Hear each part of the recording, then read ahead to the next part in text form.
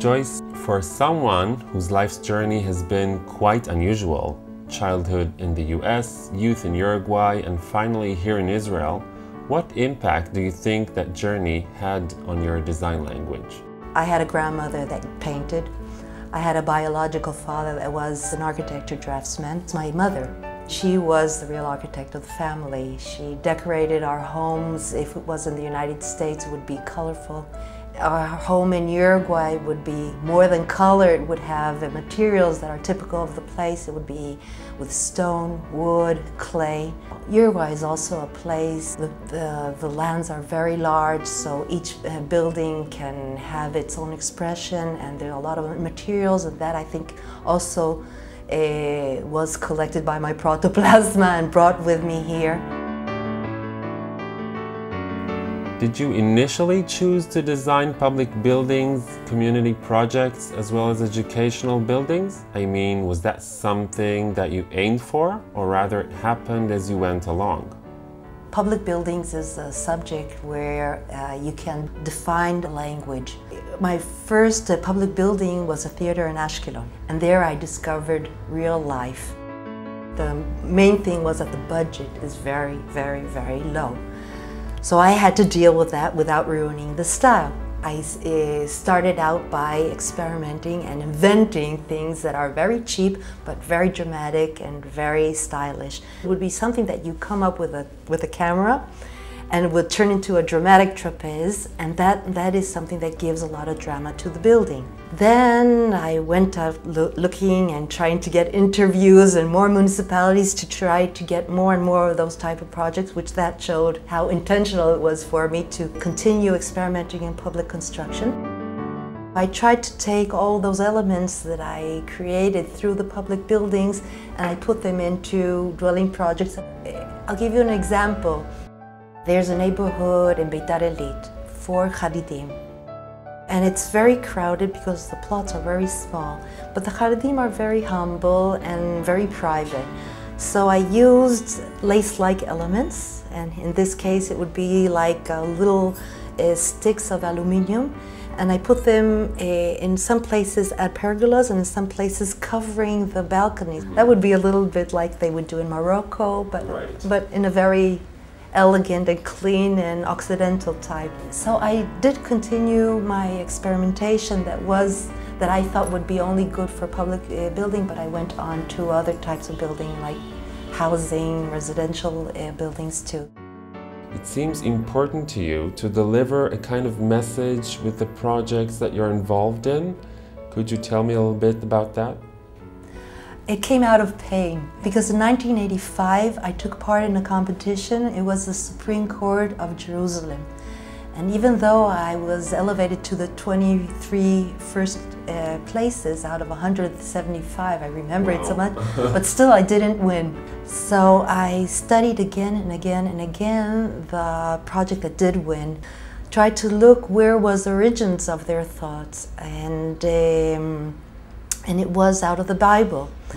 At that time, I was commissioned the project of the Center of Itzo in Givatayim, and since it was a project of a woman architect for a woman client and for women users, I said I'm going to study just like they studied law and justice. I'll study what they have in the Talmud about women.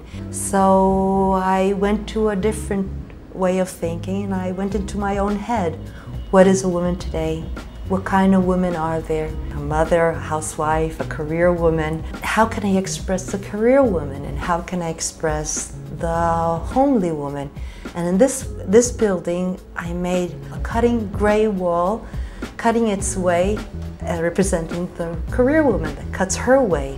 And then I went on to another example, a center in Ashdod Yaakov, in the name of Eyal Shimoni, a late soldier. I was supposed to make a center for swimming pools, and also a remembrance hall.